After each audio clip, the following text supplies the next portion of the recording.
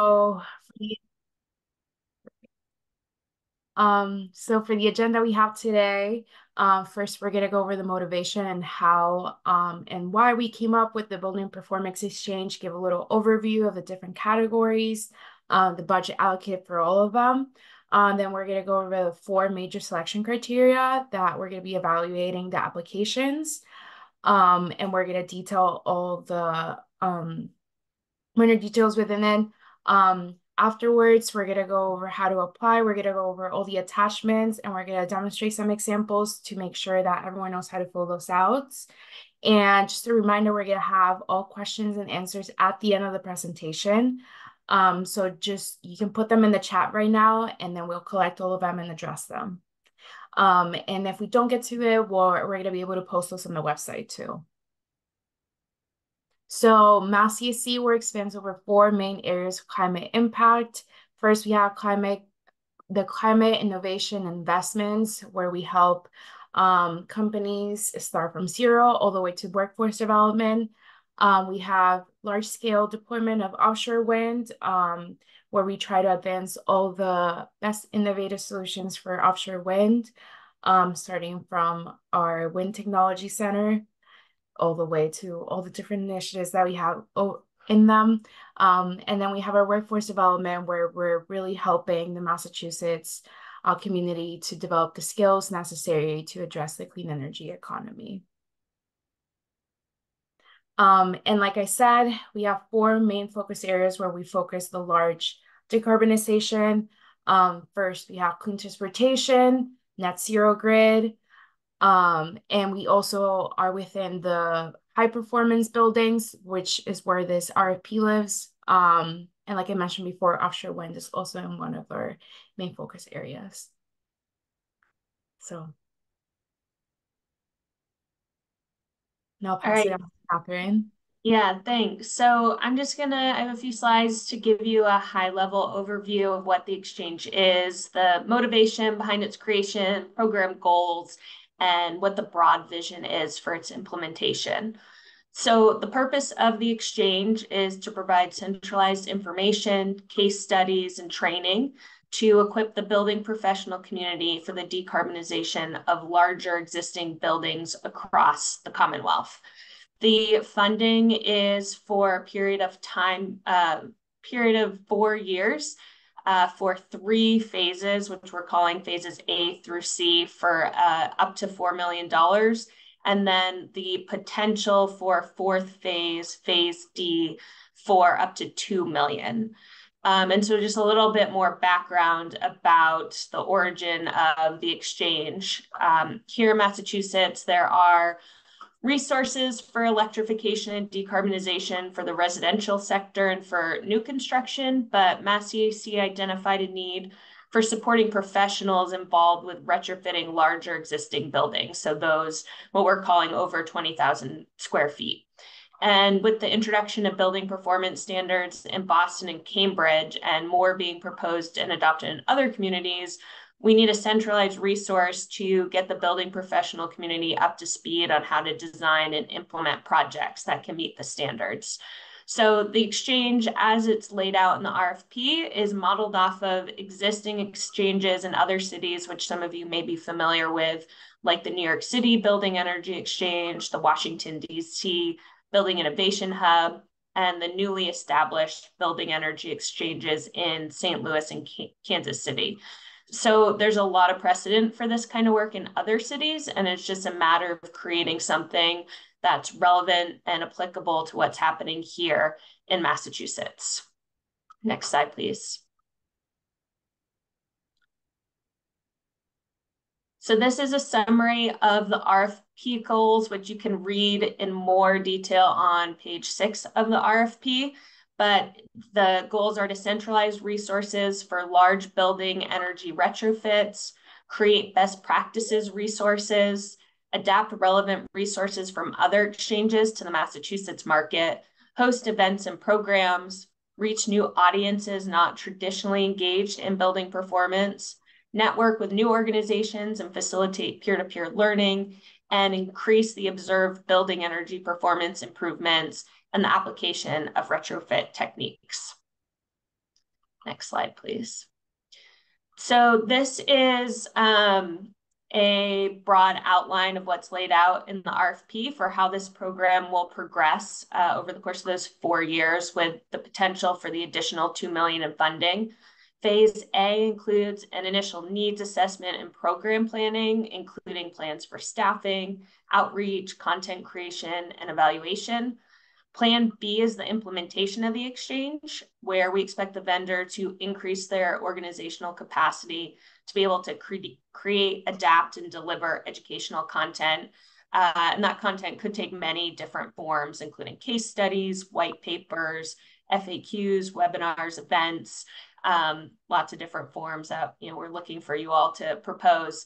And the initial focus in this phase is on engaging audiences and communities that are already subject to building performance standards.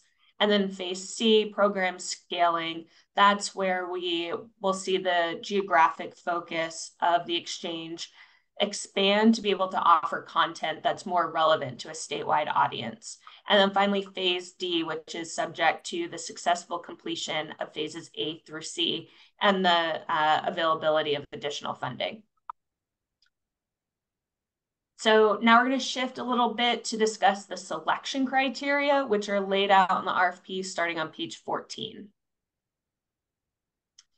The selection criteria are broken up into 4 main categories: experience and qualifications, the completeness of the proposed approach, cost competitiveness and soundness of budget, and the overall quality proposal. So you can see that the different categories are weighted differently, and so that's something to keep in mind as you're drafting your proposal. Next slide. So within each of the 4 main categories, there are more specific criteria that we'll be keeping in mind as we're reviewing and scoring the proposals. So for experience and qualifications, we'll be looking at the applicant's experience with the Massachusetts building professionals community, experience delivering educational content, their technical knowledge, and their commitment to diversity, equity, and inclusion. For completeness of the proposed approach, we'll be looking at whether the outline details clear strategies for raising the profile and increasing the awareness of the Building Performance Exchange, educating building professionals, revising the annual budgets and the implementation plan, and a plan for the operation of the exchange in the longer term. Cost competitiveness and soundness of budget. So this has 4 criteria within that. For cost comparison, we're looking at how the proposed budget compares to the budgets of other applicants. Outcomes versus grant amount, which is essentially how much work is being proposed within the available budget. Budget comprehensiveness, that is how well does the budget correspond with the narrative in the proposed approach. And then finally, is the proposal for the upfront payments, base payments, and milestone payments comprehensive and well thought out? And we'll dive a bit more into that in a few slides. And then finally, the overall quality of the proposal is how well the proposal demonstrates an understanding of the core program concepts and the underlying motivations behind the program. And does it do a good job of identifying opportunities to leverage things like knowledge, existing infrastructure, or partnerships in order to create or increase the impact and reach the target audience?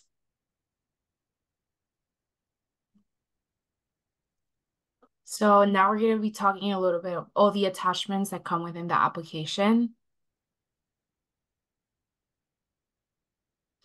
So attachment A is just kind of an understanding for both parties that every part of the RFP is necessary and is expected. Want to make sure that all the application documents are in line and submitted. And just a reminder here that all of the attachments have to be compiled within one application. And then for attachment B, we're really looking for concise and precise word responses. There's a 200-word limit, but that's more of a suggestion. We're trying to keep it for that amount, like subtopic for less. For So for example, for the project management reporting, that is 200 words. It could be less than that, but that's just a suggestion. And then for the overall statement of qualifications, that would be 1,000 words. For proposed approach, that would be 14,000. So overall, we're probably expecting around 15 pages of written narrative. And then you can attach any work in the appendix, so resumes, any work examples, and those will not be included in the word count. So Bev, I'll pass it to you. Sure. So the written narrative, there are two major categories that Irene just touched on. The first is the statement of qualifications. And in general, we're looking for around 1,000 words for this section. And Catherine really went through the scoring criteria. They correspond really closely with what we're asking you to write. So hopefully that'll be really straightforward for you. The experience that an organization already has with the Massachusetts building professionals community is really, really important, and being able to have competency already in these areas is really important. We're also really interested in examples of if your organization has been able to take something sort of small and scale it up. Catherine already mentioned diversity, equity, inclusion being really important, and we mean that both in programmatic ways, reaching audiences that maybe traditionally haven't been involved, but also at your organization. Next slide, please.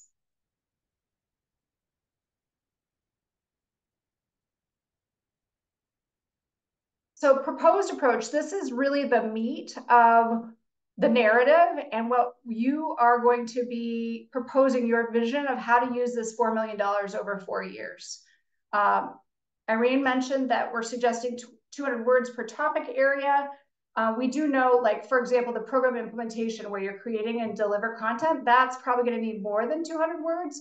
But please don't feel obligated in any of these sections to get up to 200 words. If you can say something concisely, you can save words there and move it to other areas where you might need to elaborate more. Under project management and reporting, I think the RFP does a pretty good job of laying down expectations for how often we want you to check in with us at MassDEC on a project management basis, as well as quarterly with other state actors like Department of Energy Resources and EEA. Some metrics are laid out, and that's really important to be tracking. And we'd like in the section here to be hearing something about how you plan to track those metrics. And also, if you think that there are important other metrics that we haven't included that would be important to track for the success of a building energy exchange, building performance exchange, then this is sort of the section that you'd be writing something about.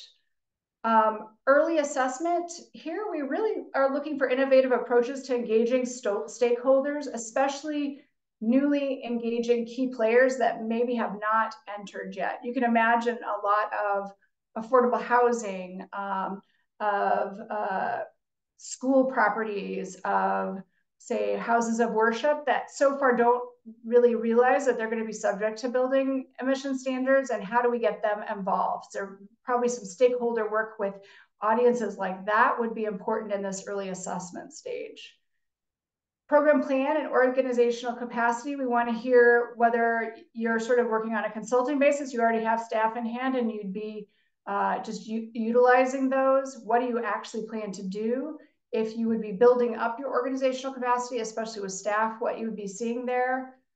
And then sort of the meat, program implementation, creating and deliver content. Obviously, until you actually do a lot of this early assessment and plan, you're not going to know everything in detail.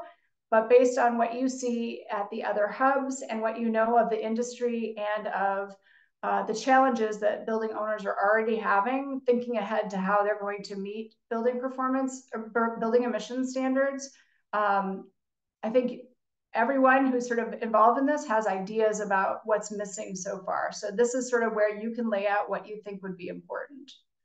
I mentioned program scaling, and so did Catherine. You know, initially, we really think that the most engaged audiences are going to be audiences that are subject to building emission standards in Cambridge and Boston. But there are a lot of other communities thinking about doing this, and I think it's in about 1.5 years larger buildings statewide are going to have to be reporting their emissions and maybe like building curious about decarbonization. And so there'll be an increasing focus on both geographically and maybe different categories of expansion. In case there's something that you think is super important to this kind of topic, but we haven't included in the RFP, we have left a section open for additional tasks that you might propose that don't fit into any of these other areas. And then finally, there is a chance that this $2 million of federal funding would be secured and would be added. So we're interested if another $2 million was added, what are your thoughts about whether you'd increase the amount per year of work done, add additional years, sort of what your thinking is in general. Next slide.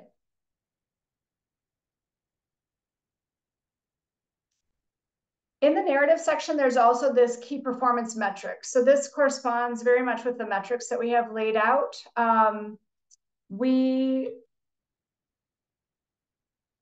We have this listed out by year. So for example, you may start sort of small, but then you're going to get a lot of new audience members who haven't engaged in this community. So we want you to sort of project what metrics you think you could hit. If there are different target audiences that you're particularly interested in, being able to break those out is also important.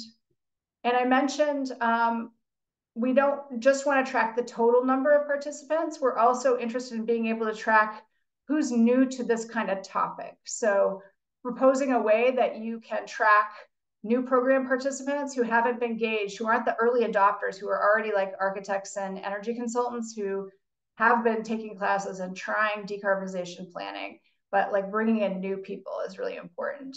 Things like the number of in-person and virtual events and webinars, views and downloads of online resources that might be there, and then this percentage of participants from priority equity audiences. So you may define that different ways. We're curious how you might define that, but some things that we mentioned in the RFP for equity purposes is that the content should be for building professionals that service affordable housing and public housing should be at least as much as other building types. And that also that owners with only 1 or 2 buildings and would have lower capacities and wouldn't necessarily have consultants or architects that they regularly use to help them with these kinds of things. So religious worship, schools, public assembly, nonprofit owners, all those might be things that you might want to track a little bit separately. Next slide. Budget sees an Excel spreadsheet that is meant to help you lay out the budget that you see. I want to point out that there's 2 tabs. And keep in mind that this is not necessarily a binding legal agreement, what you propose here in the budget. We will be negotiating very specifically something in contracting, but we want to hear your ideas for how this might work. Doing something over 4 years is a little challenging when you don't exactly have your whole plan laid out at the beginning. And those of you who have worked with Mass CEC in the past probably know that in general, we tend to contract by milestones and deliverables.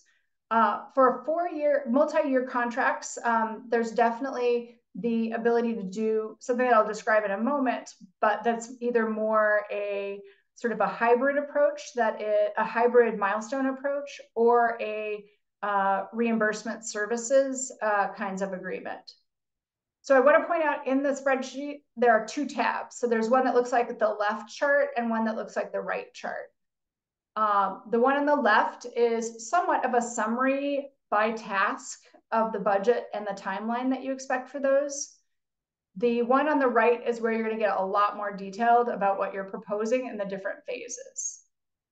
We do allow some proposal for upfront payment to get started, and especially if you're going to be hiring staff, as well as some base payments in coordination with milestone payments. Next slide. And so this is just a complete for example to show you this sort of hybrid approach that is possible if you're interested in doing this kind of thing. In phase A, which is the program management task, you might have staffing related to checking in with Mass CEC, budgeting, tracking performance metrics, annual program summaries, And so there might be staffing towards a certain number of FTE that would be covered. And instead of it just being like a milestone-based thing, there would be sort of like a consistent level of funding for a certain base amount. And that could be like on a quarterly basis. It could be proposed on a monthly basis. And different than that might be like sort of deliverable types of things. So a needs assessment, the program plan, the final plan at the end, those are more like deliverable kinds of things where you might pull in more staff or an outside consultant to help with things. And there it would be more around like a specific payment amount at a certain milestone or deliverable. Similarly, in phase 2, which is more the implementation section, you could have a base programming and event staffing and marketing and outreach staffing that would have quarterly payments towards those staff, or monthly payments you could propose, plus additional sort of more deliverable kind of based things that were like roadmaps or studies, curriculum development, adapting resources, specific events, tours, and trainings. Next slide. Attachment D is a sample agreement, and I apologize. I think in attachment B, we make reference to attachment C instead of D, but we mean D. This is our standard legal agreement. Anybody who's contracted with us before has seen it a bunch. We just want you to read it over with your legal team to make sure you're comfortable with it, because if there are things that are not okay with your legal agreement, we want your legal team, we want that proposed as part of your application. So in the B narrative, attachment B narrative, there's a checkbox that says that you've read it and you accept it. And if you don't, and you want a markup, you would take this document and mark something up. Next slide. So I think we're going to open it up to questions now. Irene, have you seen any in the chat? I haven't looked. None yet. I had a question. In other RFPs I've applied to, they've created like message boards so that way potential applicants can find each other and like leverage strengths that different partners might have. Is there any thought around creating some type of space for potential applicants to come together and figure out, you know, who might be a good partner in this work? I think most of the time when we do that, that's like in our Empower programs or some other programs. I don't expect this to be a grassroots effort, I guess. We do encourage partnerships for sure, but I don't think we're planning to do that. Thank you.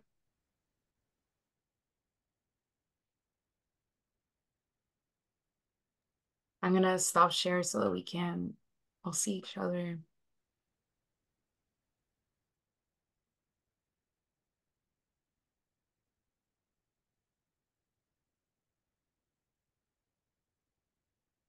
So if we don't have additional questions, I want to remind everyone that you can always submit questions by email, as it says in the RFP. There's a deadline. Irene, do you mind looking that up, what the deadline is for questions?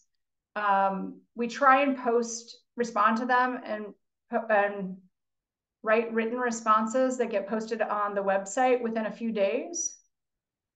We set a deadline just because it gets hard to do it at the very last minute. So I see a question from Aaron. How do you envision this effort interfacing with other existing initiatives within Mass Save? I lost the rest of it. So I would say that Mass Save, we've been talking to the program administrators at Mass Save about this effort. I would expect close coordination with it. I think in the RFP, if you read it, like there's an example of maybe there were to be an event around elementary and middle schools and high schools that want to decarbonize. We would expect Mass EC would be one, or Mass Save, the new construction program, which sometimes they get bumped into, or the Deep Energy Retrofit Incentive Program, or any other incentives, that they would be one of the speakers on that sort of panel, so that it's customized content. So The building performance exchange staff should be interfacing with Mass Save regularly. And I would say the other function that we see is helping send people to the right places at Mass Save. We tend to find people get a little lost depending on which, what they think is an existing building shouldn't be in the new construction program, but that is where the best incentive is for them. We would expect that staff at the building performance exchange would be able to direct them to the correct person at the correct utility, but not necessarily like have a high level characterization of what the incentive might be that would be interesting to them, but not necessarily helping them sign up for it or walk them through it, if that helps. The other initiative that the state is working on right now is the clearinghouse study that was initiated after the Clean Heat Commission. There's a recommendation there around creating a clearinghouse that is much more around coordination of all the state incentives and Mass Save incentives for building owners. It includes the very, the 1 to 4 residential home kind of market, as well as these bigger buildings. It's not clear exactly what is going to be recommended or what the state's going to be doing there, but I think Mass CEC sort of sees this $4 million as a no regrets investment. We're going to learn a lot doing this, and it's going to take several years for a clearinghouse concept for everyone to agree on it and to move forward with it.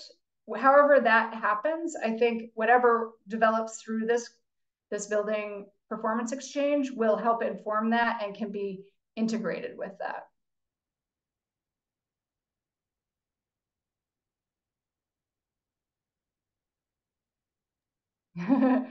No worries, we understand.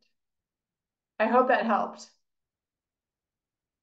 So related to the budgeting, right? You've got the part of the first step is to create a plan or to do an needs assessment, then do a plan and create a long-term kind of financial plan.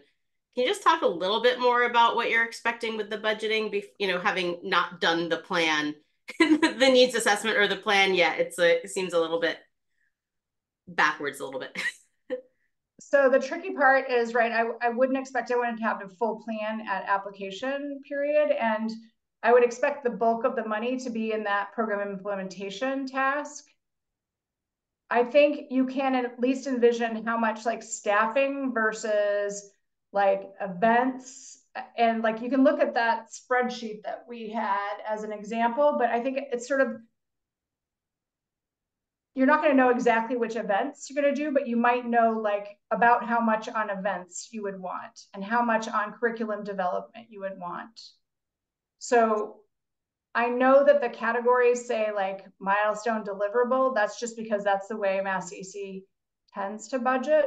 But if you can think beyond that, about core like base amounts that might be towards regular staffing of answering phone calls and directing people and then putting on events and outreach kind of stuff versus one-time kind of things, which would be one event at a time or a roadmap or a tool, or like, so it can be a blend, a hybrid is what I'm trying to communicate of those two things.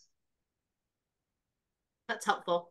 I have another question. Irene mentioned the appendix, and I didn't see anywhere in the RFP outside of the resumes that there was to add anything. So it sounds like you will accept work samples or other things in the appendix. I just don't know if you want to provide a little bit more guidance on what would be what could be in that appendix. I will say it does mention on page 14, along with the resumes, up to 3 relevant work samples. So that will be, I think, up to the applicant to decide what kind of work sample they deem most relevant and want to share with this. But that would be something, like you said, that would be included in the appendix. Okay. And then kind of similarly, just around numbers, you've asked for 2 references. You're not asking for letters from those, just connections to those, and you want no more than 2, just 2. Yeah, and in attachment B, that is one of the sections where you put in there the contact information for your references. Okay. Don't need more than that. And you don't need letters of support, to be clear. And I don't think we would really welcome it.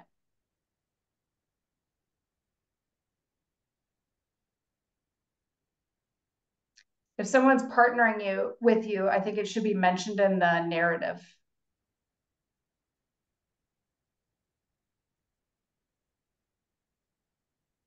That's helpful. Thank you.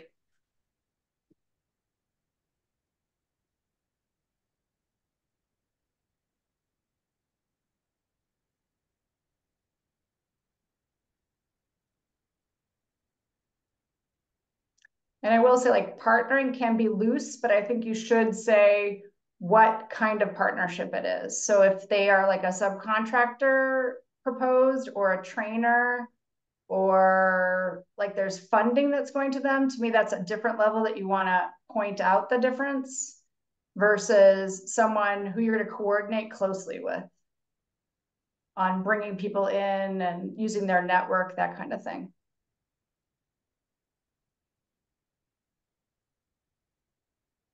To me, that would go under that organizational capacity, like, portion.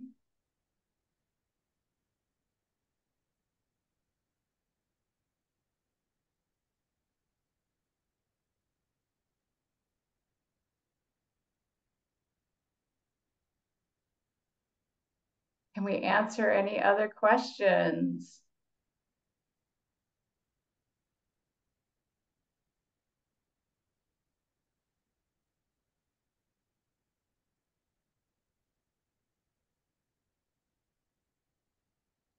Oh, I guess I didn't really answer the embodied carbon challenge portion of Erin's question, which is, we do mention centralizing embodied carbon content.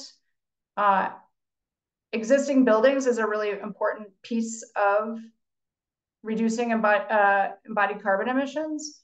So that's part of what we're thinking. I don't know, there's content that honestly, most of it lives with Carbon Leadership Forum. That's more centralized information about the embodied carbon. I think BE Plus will have their embodied carbon website up, but we do want that to be part of the capability and the technical knowledge at the organization as it gets set up, is some understanding of embodied carbon and trying to centralize or point to the resources, even if it's not all housed there.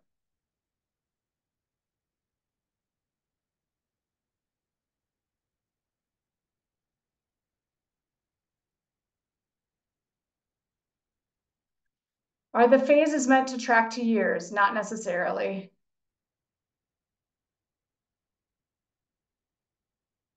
We are flexible. Yeah, because the funding phases A through C, the up to $4 million is over 4 years. That's 3 phases over the course of 4 years, with the possibility of the phase D with the additional 2 million in funding. But the 2 million could be, like, we would expect to know within about a year whether the 2 million is going to happen or not. So it could be added within a 4-year period, more spending in the first 4 years, or it could be to extend the years at a similar level. Any goals on when we want things up and running? Of course, as soon as possible. There's realism here too, but I think part of the reason that the scoring is very heavily on experience, and especially experience with the Massachusetts building professionals community, is we do not want to create something from new. We very much hope we can piggyback on existing organizations or groups that already are there and have great interactions with architects, engineers, contractors, energy consultants already, and building owners. So the more that we can do that, and that's why the scoring is that way, the faster we can do this.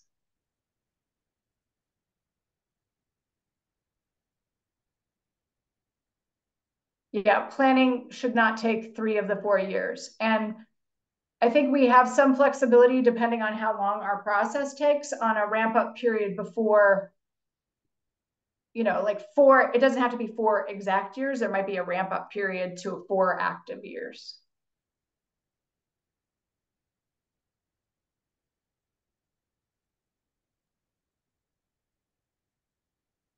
When do you expect would you expect contracting to be completed and the work to really kick off? So assuming everything goes on our idealistic timeline, and the process goes smoothly, we're looking at a contract signing and program launch by mid-September.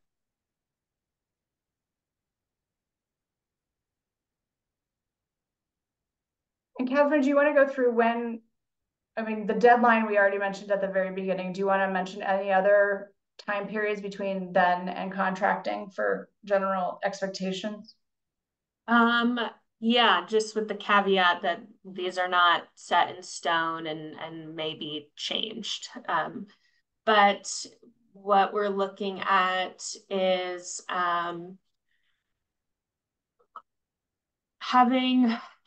inviting the top applicants in for interviews by the end of July, I think would be sort of the big one for you all to be aware of in terms of timing, and starting to get the contract negotiations underway beginning to mid-August.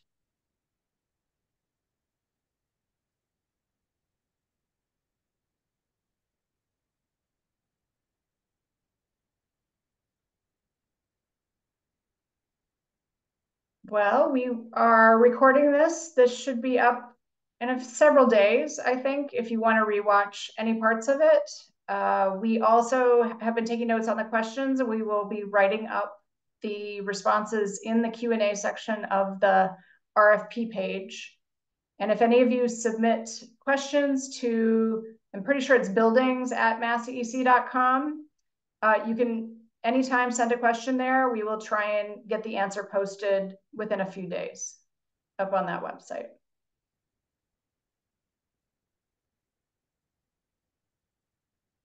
Thank you for joining. Bye, everybody. Bye, everyone.